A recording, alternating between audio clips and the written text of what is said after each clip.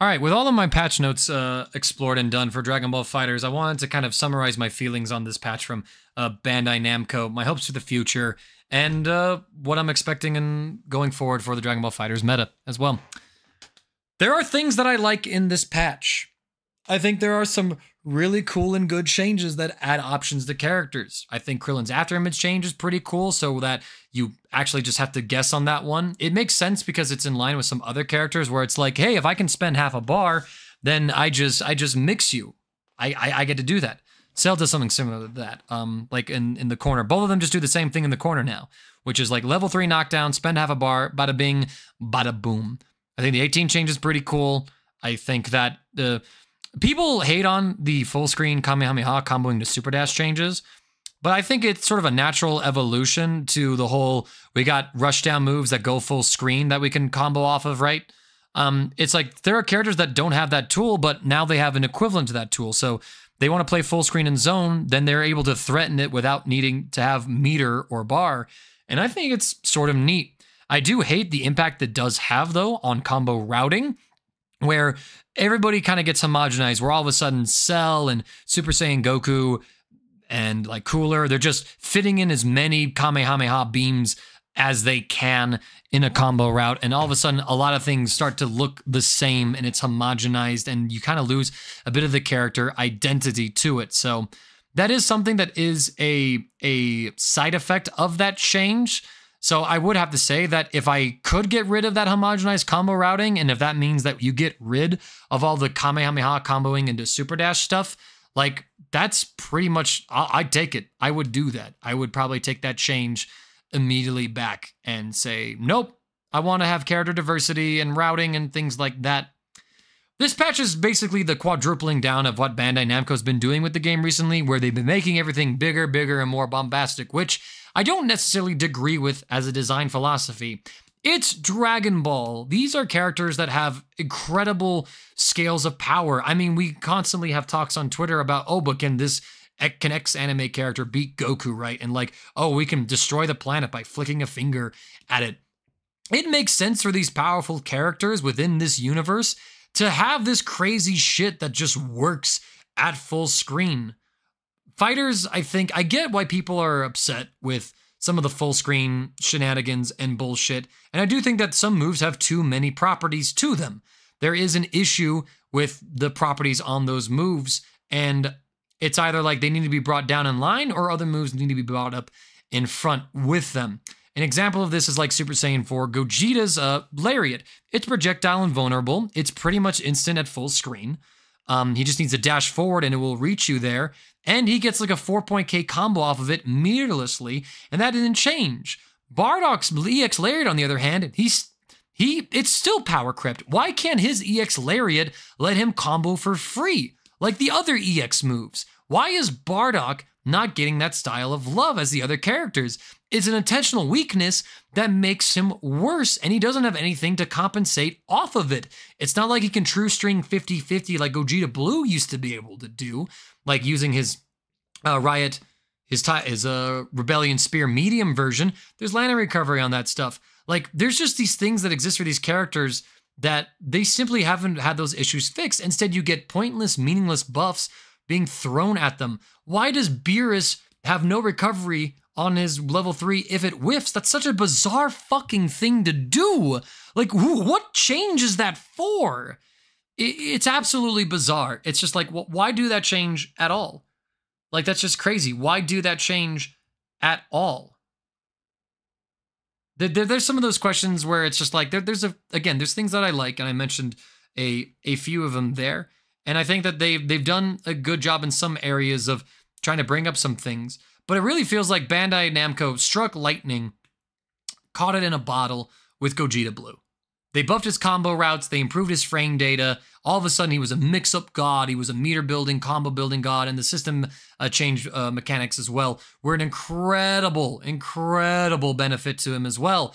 And since then, they've been trying to make everybody like Gogeta Blue. They've been trying to get them all, the Kame routes, the Super Dash into beam things. Ironically enough, he's the one character who has a horizontal beam in the game that's like a Kamehameha that he can't combo into Super Dash with. Very cute that they left him out on that one. because, you know, they recognize that everybody's tired of seeing that character. The one thing I feel like, this patch almost feels like a placeholder patch of, let's finish up a few ideas that we had, like with the Kamehameha beams, and then let's just put Vegito, Lab Coat, and Gogeta Blue in timeout. Like, let's make it so that that team builds no meter.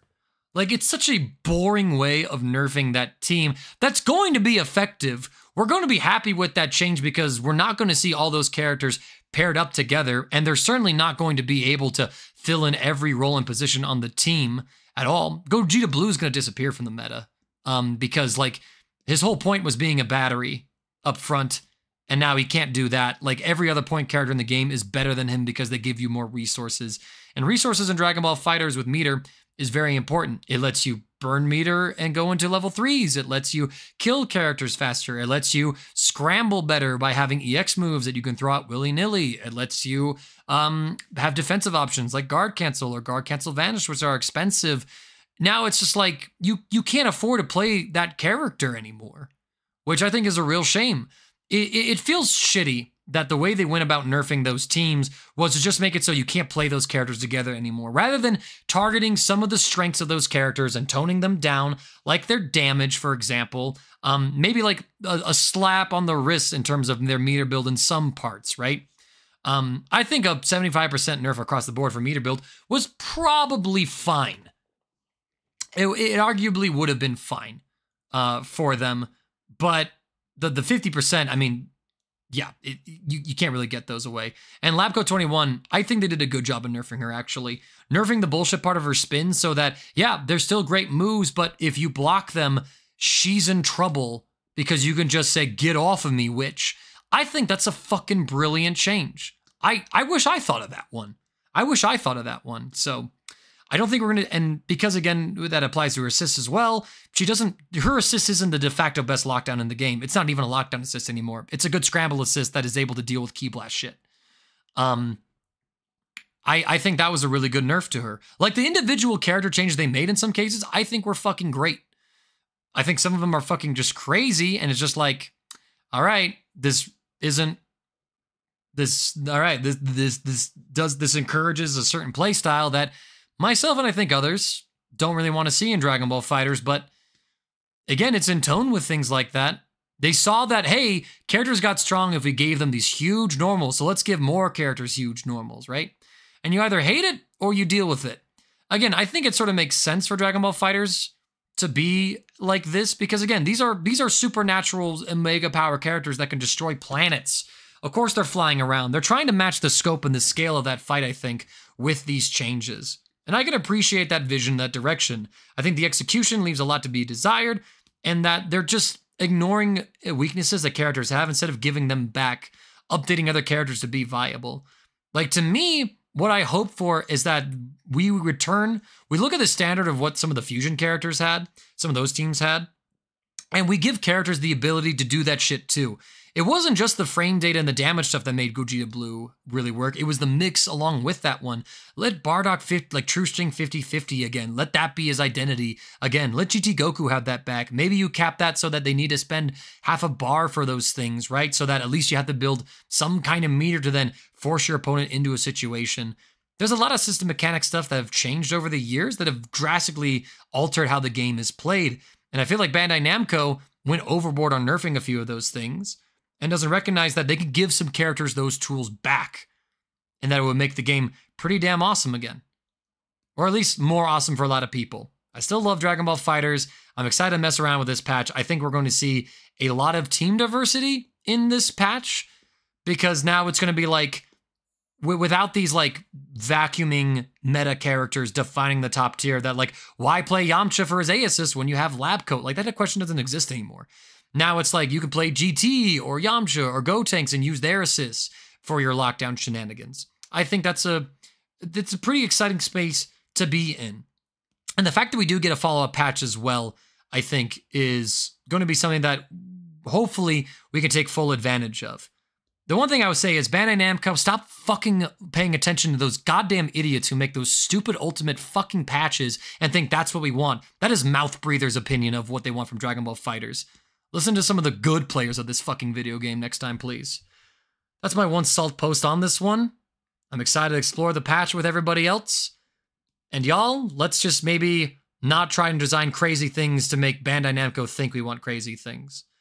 I'm looking forward to Tyrant Damascus making an effort to trying to give feedback to Bandai Namco and coming up with ways and forms. And rest assured, I will fill that out 110 ways. I will fill that out 110 ways. So I think that the new patch, though, is going to liven up the game. We're going to get a shakeup for sure. And we'll see how it goes from there. Catch y'all at Combo Breaker.